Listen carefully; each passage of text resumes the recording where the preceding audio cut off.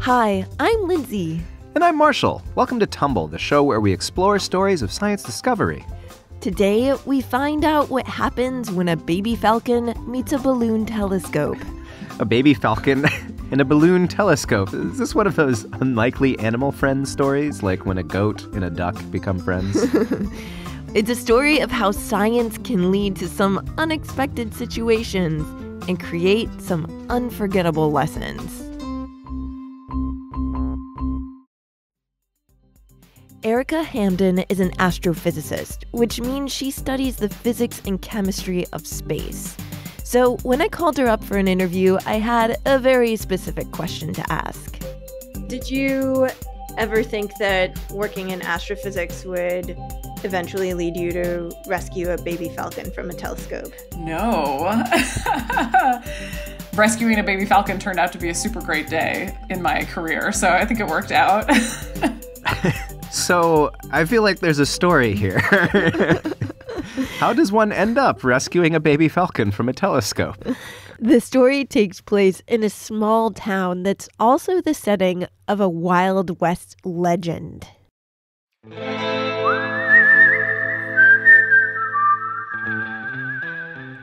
It's only known for Billy the Kid, who was like an outlaw back in the day, was shot in Fort Sumner, so his grave's in Fort Sumner. I know Billy the Kid. So it's like an old Wild West town. Gunslingers, bank robberies, all that stuff. It's calmed down a lot in the past 100 years or so. Not so much happening there now.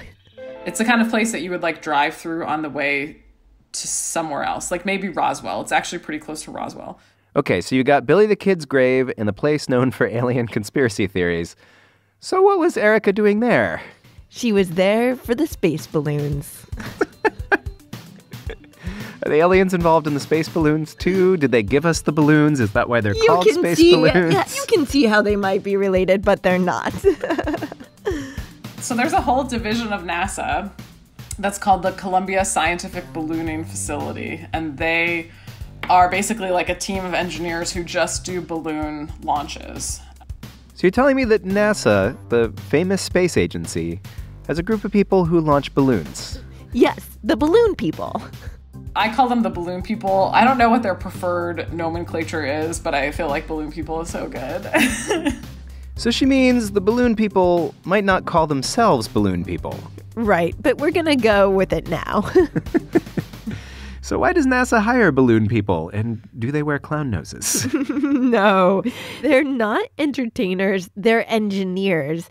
And it takes some really high-level balloon knowledge to blow up a balloon this big. The fully inflated balloon is like as big as a football stadium. I think it's as tall as like the Washington Monument. That is a shockingly large balloon. Space balloons are filled with helium and launch into the stratosphere, the area between Earth's atmosphere and what we think of as outer space. And they're up there for just a short time. It actually only stays up for one day. So what's the purpose of that, beyond just having a balloon that's bigger than a stadium? It's an experiment, and it saves money. For our telescope Fireball, we wanted to test a bunch of technology, and it's much less expensive to do that on a balloon, where you build your telescope and you send it into the stratosphere, and it's a space-like environment, but it's, I don't know, I want to say like 100 times cheaper than actually putting it in space. Erika's dream is to study distant galaxies with a new tool that she built to measure hydrogen, which is an important element in the formation of stars. She's in charge of the entire Fireball telescope project. The scientific goal of Fireball is to understand why galaxies look the way they do. Wait. Fireball telescope project? Yes, there's a lot of different words behind it. I think all the scientists in the cafeteria are like, can I have the cool named project? The name is a huge part of the appeal, for sure. So why does it need to be launched in an old west town in the middle of nowhere? Mostly so that your telescope doesn't fall on anybody. Good reason. After its short flight, the scientific instrument has just a parachute to guide its trip back down. So the fewer people below it, the better. That seems to me like a sufficient reason. Yeah. So the day of the baby falcon comes when Fireball is almost ready for launch. I feel like this story just keeps getting cooler. So it starts like any other day in Fort Sumner where we'd all show up to the airport. The airport is a landing strip and a bunch of boxy buildings around it. One of them is an airplane hangar where Fireball was being assembled. And I was like partially running errands, so I think I had to go to the post office. And then I was coming back and the French guys all run out. Wait, so where'd the French guys come from? Erika was working with a team of French scientists in addition to the balloon people. This story has like an expanding cast of characters. First, you've got the balloon people, then you've got the Fireball, then you've got the Falcon. Well, wait, we haven't even got the Falcon yet. We just got the French people. We're to the French people part. All right. They were like, oh, we need your help. And they like showed me this little baby falcon that was in a baseball cap.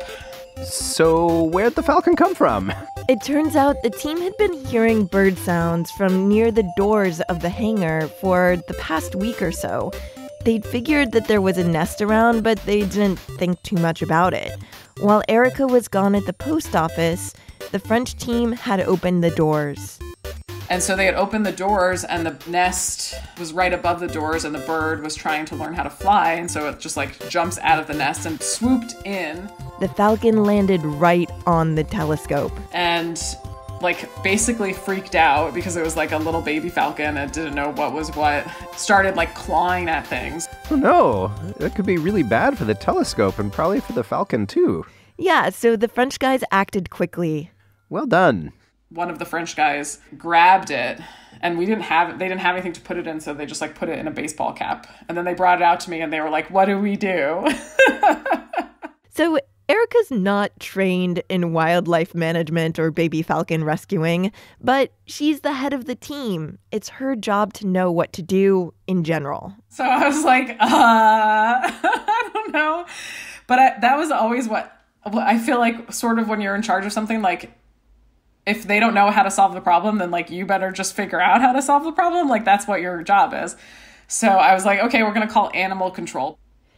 It turns out Fort Sumner wasn't big enough to have an animal control, so she calls the next town over.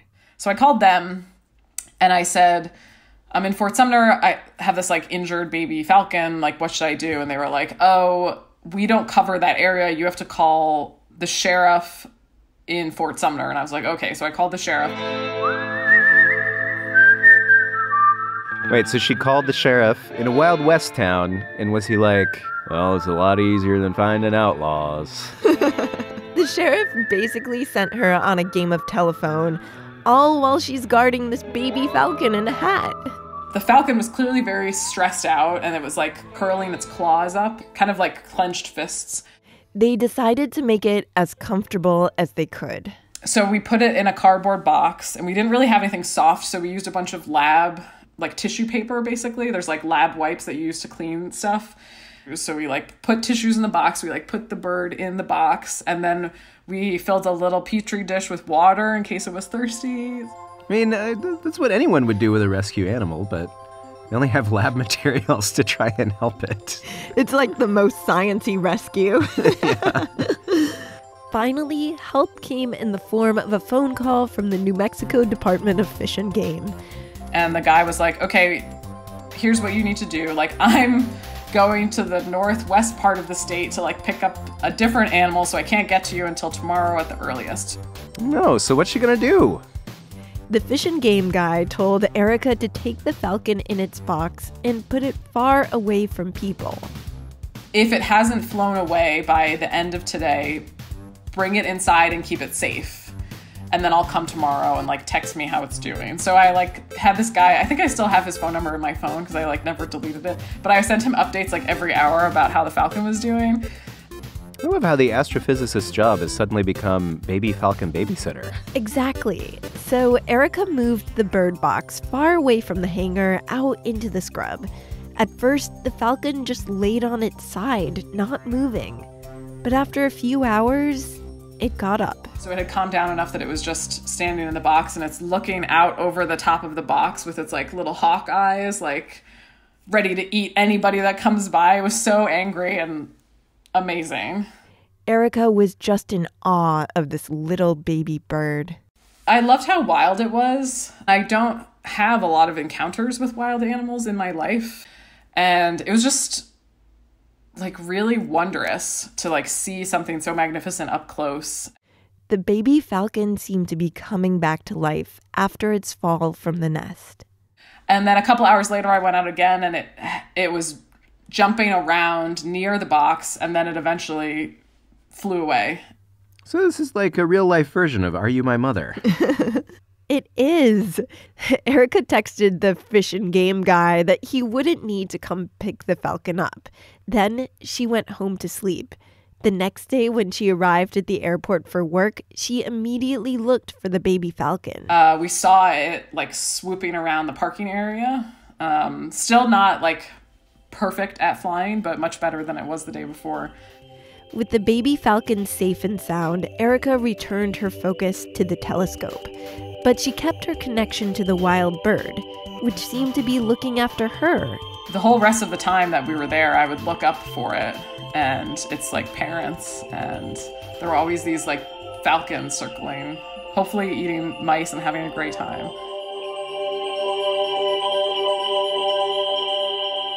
So the baby falcon learned to fly, but did the telescope? What happened with the launch?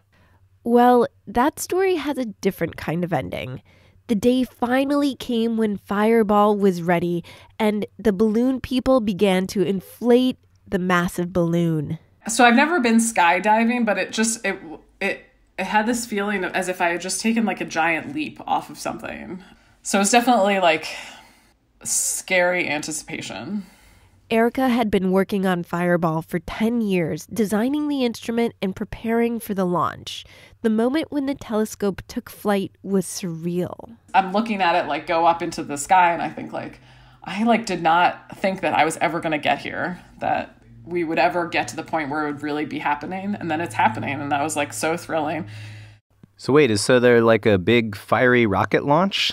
No, it's really more like releasing a balloon. The balloon just drifts up towards the sky, carrying what's called the payload, a bundle of scientific instruments attached.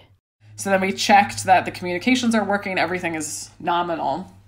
So that means everything was working, right? Right. The team monitored Fireball's climb through the layers of the Earth's atmosphere. They could see that the instrument was sending back data.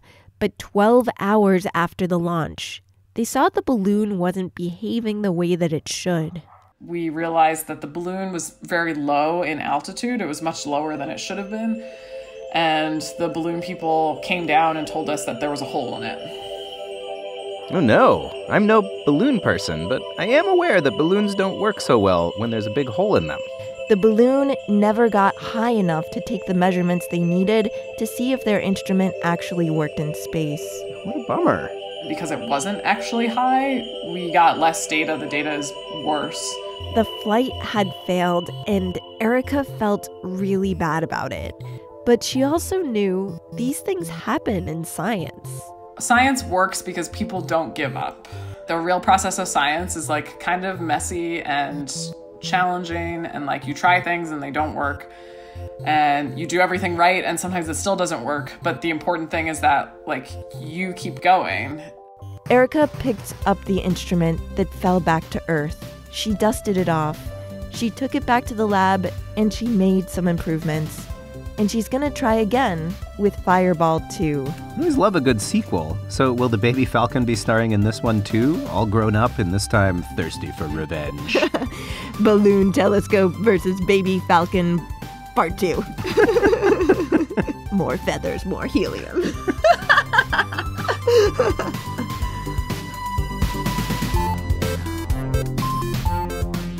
What have you tried to do or make that didn't work the first time? Did you go back and try again? Whether it's a science experiment or a sport or even an art project, you've probably had an experience like Erika's. I mean, whose goals haven't been interrupted by the discovery of a baby bird? Or a hole in your balloon. Haven't you popped like a lot of balloons that you just end up going on to the next balloon? Until you run out of balloons, yes. Yes. Think about all the ways in your life that you've kept going. How did you use the lessons you learned to try again?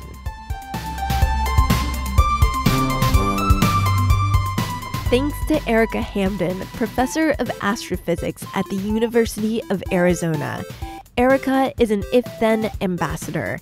If-Then seeks to further advance women in science, technology, engineering, and math by empowering current innovators and inspiring the next generation of pioneers. This episode is made possible by an If-Then mini-grant. If you want to hear more about Fireball, listen to our special bonus interview episode available for patrons who pledge $1 or more a month on patreon.com/tumblepodcast. We'll also have free resources on our website, including Erika's TED Talk and a NASA documentary about space balloons. Claire Glendenning is our intern. Sarah Robertson-Lentz made the episode art and is our head of partnerships. I'm Lindsay Patterson, and I wrote and produced this show. And I'm Marshall Escamilla, and I made all the music that you hear. Tumble is a production of Tumble Media. Thanks for listening, and stay tuned for more stories of science discovery.